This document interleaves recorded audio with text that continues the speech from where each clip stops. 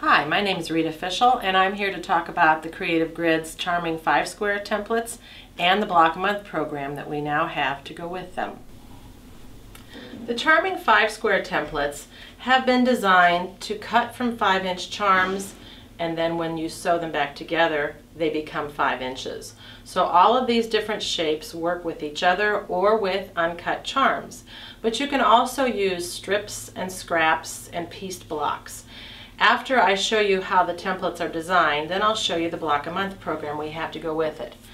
Each one of the shapes comes in its own little package with a color instruction sheet with a free pattern. So this is the first one, and it's a square, 5-inch square, with all of the markings defined that you would need. You've got the 1/4-inch grit all the way around to hold on to those little pieces easily, and you've got all of the lines defined for the different sub-shapes or squaring up that you'd want to do. The second one is a snowball block, and again, here is the shape, here is the packaging. This is an example of a snowball block that's sewn back together, and this is a snowball block that's been sewn together using a 4-patch to begin with. And this is the pattern that comes with that little template. This gets the ruler into the hands of the users, and it gives them something that they can actually do with it while they're learning how to use the tools. The third shape is the hatchet. Again, you've got the shapes. They show you what the shape looks like that you're cutting. You'll notice there is a defined center line here, so if you want to cut from squares or 4 patches or center it for like an I Spy type of a look. And there's a secondary cutting that's listed on the ruler.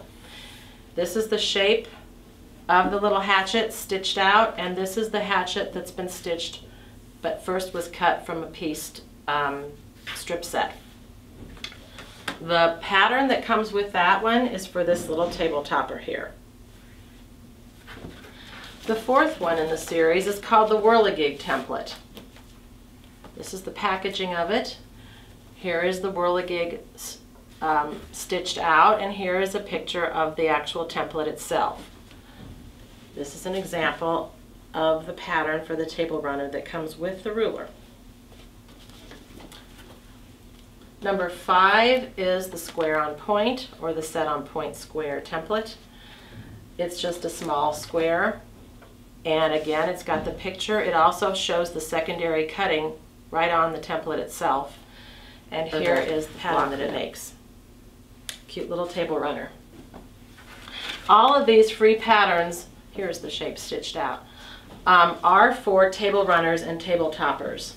The 6th one in the series is the 1/2 square, 1/4 square, and you get both shapes from the same template. There's your 1/4 square, this is your 1/2 square, and you can see on the ruler that the full size is what cuts the 1/2 square triangles, and the secondary line there cuts the 1/4 square triangles. And there is again a cute little table topper pattern that's included with that ruler. The next thing I wanted to talk about is the Block a Month program that we've got that features these tools. For anyone who's interested in this, the first thing you need to know is, although this has been designed to use the 5-square templates, each one of the patterns has the shape given on it in case the customer or the quilter prefers to make their own templates. On the front of the pattern, there's a picture of the finished quilt, and here it is behind me. And then on the back of the pattern is all of the breakdown for the yardage requirements.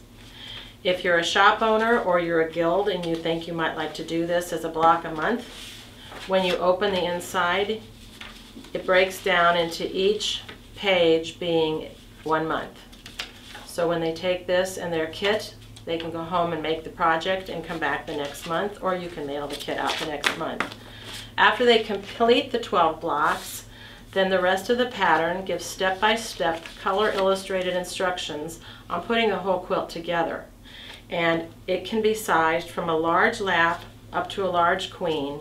Each one of the instructions is defined just for the specific size.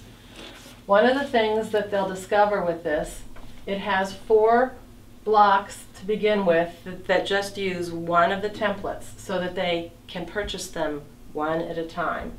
And there is a fifth block that's a larger block that's right here that also just uses one template. Once those first 5 blocks are done, all the rest of them are mix and match of multiple sets of templates. And they'll start to learn how to take a 4-patch, for example, cut 2 diagonal opposite corners off using the snowball template, and then when they sew the triangles back on, it gives a totally different look. You can see that here with the whirligig block. This is one side of the whirligig. The other side was cut from a pieced strip. The border around the outside, which is really only for the queen size, has been made using the hatchet template. And again, you'll notice that the hatchet shapes were cut from pieced strips. It's set together with a contrasting sashing, and then there are setting triangles that bring it out to a lap size, and then it borders from there on out up to a large queen.